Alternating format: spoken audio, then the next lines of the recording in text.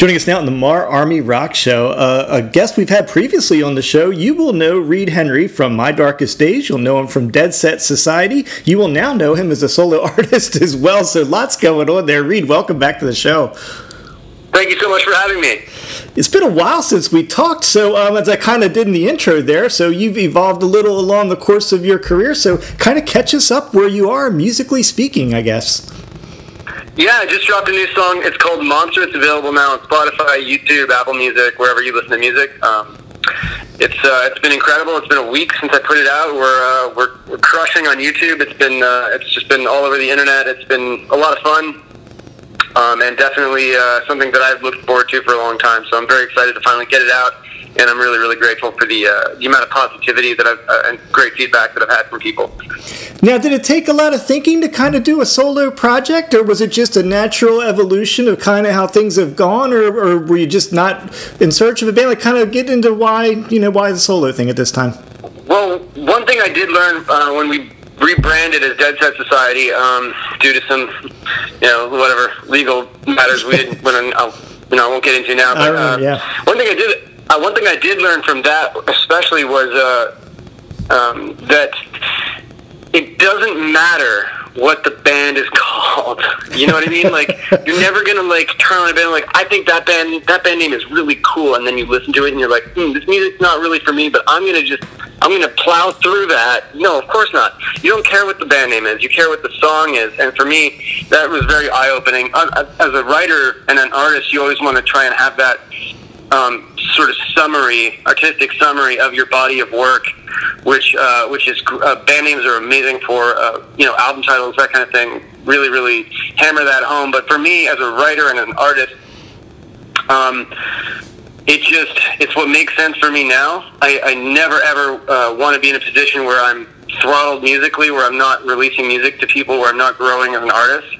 And this is what the sort of most organic progression and the most organic way forward for me turned out to be. So I was super excited to see the new single come out, and then when I listened to it, I immediately loved the song, put it in our golden dozen. Now, tell us a little bit, let's start lyrically. What's the song about? Yeah, this song was written, I'm not going to lie, I was in a dark place when I made that song, and I think that, that can be a liberating thing, in the sense that I think the song is about coming to terms with yourself and forgiving yourself for your mistakes, forgiving yourself, dealing with that guilt in a proactive way. And I think that I found that acceptance of myself in some of those darkest moments. So it's just about, being okay with the monster who you are, or whatever, being okay with who you are. So, I'm sorry, go ahead, yeah. So let's talk a little bit about the musicianship on the record. Now, did you do most of the instrumentation? Or did you work with some folks you want to give a shout out to? And who produced this for you? Actually, I made it in my bedroom. Wow. My friend Gabe, he's really great. Gabe Colucci mixed and mastered the song, the single, and I've got a whole bunch of stuff in the works with him now. The visual art was done by a great friend of mine, Bill Martin, a very talented gentleman, and my little brother actually made our lyric video, and him and I are kind of going back and forth on a number of different songs that I'm going to try and have come out throughout the duration of the rest of the year. So I got a really great team of people, a group of my friends that handle a lot of the visual stuff and some of the more technical aspects of the song, or rather the recording, but insofar, in terms of musically, it's just me, man. So are we going to see more, not to pressure you because it just came out, are we going to see more singles coming out, or an EP or something? Or are you just going to, that seems to be the model now, is a couple singles at a time or a single at a time? Yeah, I'm a big records. I grew up with records like Melancholy and the Infinite Sadness by Smashing Pumpkins, and of course, like Nevermind and other classic records, Deftones, like White Pony, but for Downward Spiral by Nine Inch Nails. Those records are classic and they'll live forever, but they're also representative of a period in time, not just like that artist's life at that period of time, which is what makes, in my opinion, makes a record great. But it represents a day and age that just is gone. Sadly, to me it's sadly, but it's for for better or for worse, that era is gone. You and I both know we're not sitting down staring at a wall listening to a record, unless something really bad's happened. Or, and not to say people don't do that. But so maybe the last 3 months, but other than that. You know what I mean? Like, yeah. And sometimes I do, and you just need to get away from the world a little bit, and you throw on a record you love. That's great. But I think by and large, that's not how people consume music anymore. You're right. It's just not. You don't want to listen to the same artist for 10 tracks in a row. I mean, I don't want to do that. Like, I don't think anybody does. So I don't feel bad about the fact that I'm kind of trying to dispense with the notion of making a record anymore, per se. I think that things are just, that's not how life works anymore. And maybe as a business model, if you're going to cling to it, if it makes you feel better as an artist, do it. I'm not here to tell anybody else how to live. Personally, I'm going to put a new song out every month until someone physically stops me. And I'm going to deliver visual content and an acoustic version a month after each release until, like I said, whatever. Until they lock me up and stop me. Because as an artist, I have a backlog of ideas and songs. And my only fear is that I want those songs to land with people, and I want to connect with my audience. I want to connect with Darkest Days fans. And I think that the hardest part for me isn't writing the music or recording it. It's picking which song I think is going to connect most with the people who already know who I am and what I do.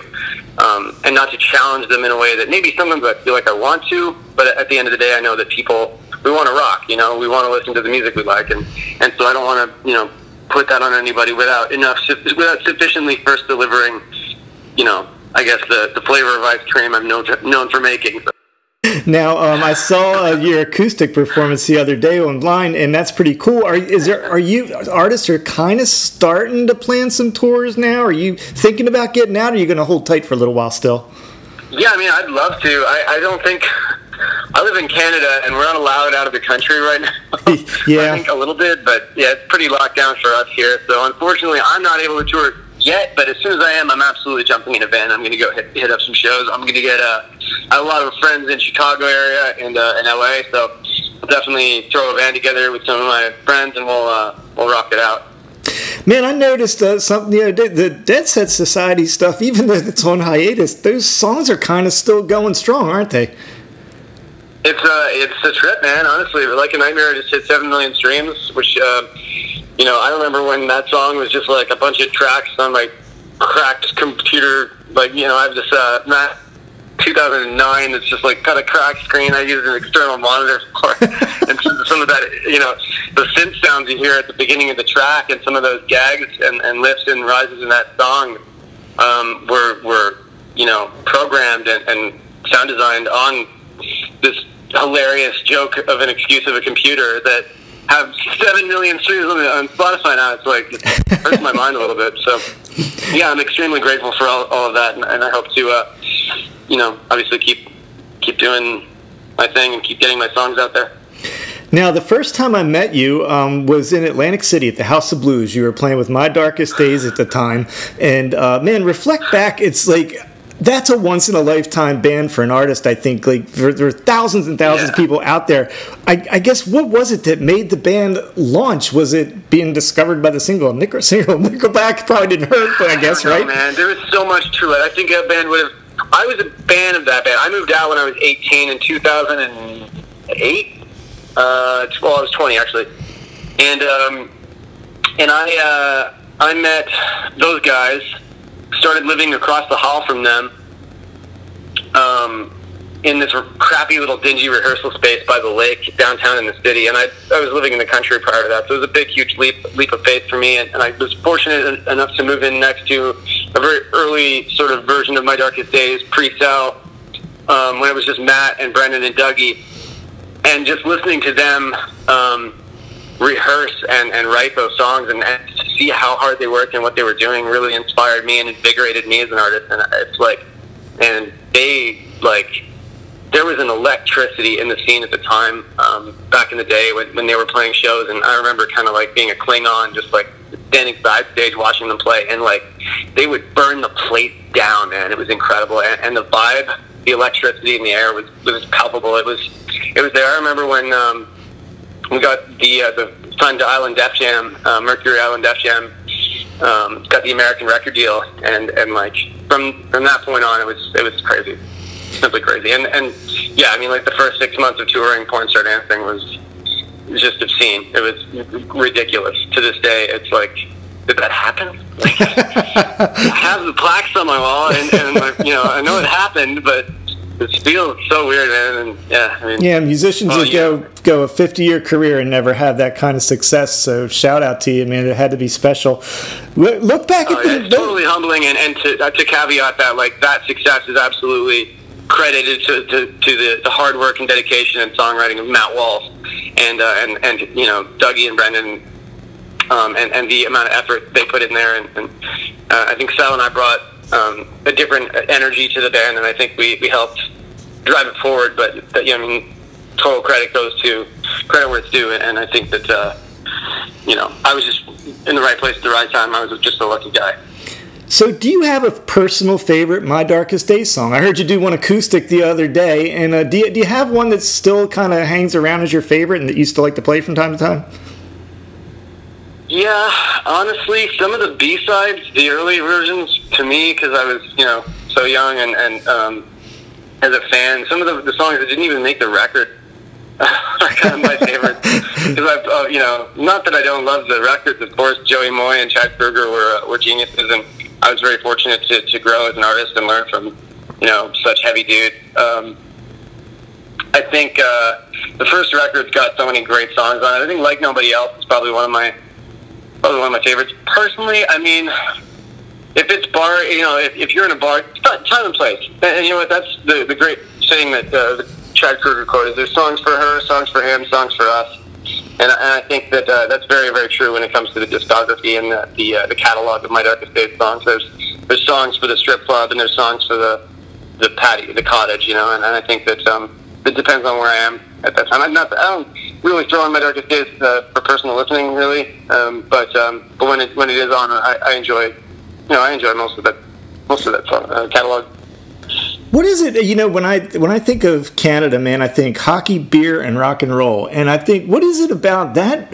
What is it about that little, it's almost like you're like a small family, really. The industry's small and huge at the same time up there, because all the connections with 3 Days Grace and Nickelback and, you know, just Art of Dying. If I trace the family tree, you're all connected somehow. How did that, like, is it just networking from history, or how does it happen like that? It is a really small community. I think that the music scene's changed so much in the past 10 years, it's unrecognizable to the music scene that I came up in.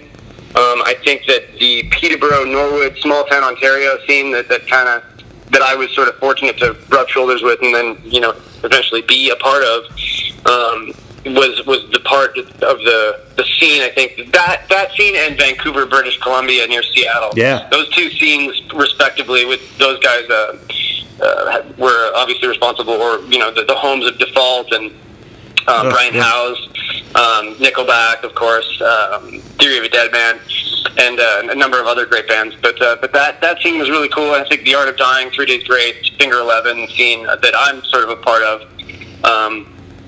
I guess My Darkest Days, that sort of community, very, very close-knit, everybody knows everybody. But, I mean, there's way more to it as well, as you can probably imagine. The city now is just like, you know, alternative bands falling out of every hole and crevice. And yeah. So it's different now, for sure. But, yeah, I mean, I think part of the age of the internet becoming what it is, it's splintered in a lot of ways, and that I don't think it's great for, you know, connecting the world, but it's certainly also fractures, I think, local scenes in a way that I'd never anticipated it, which seems counterintuitive, right? Because you'd think it'd be more connected, but yeah, I don't really. Even, you know, coming back home years ago when I stopped touring as intensely, I don't, you know, there's no real pull for me to go to a show or see a local band, really.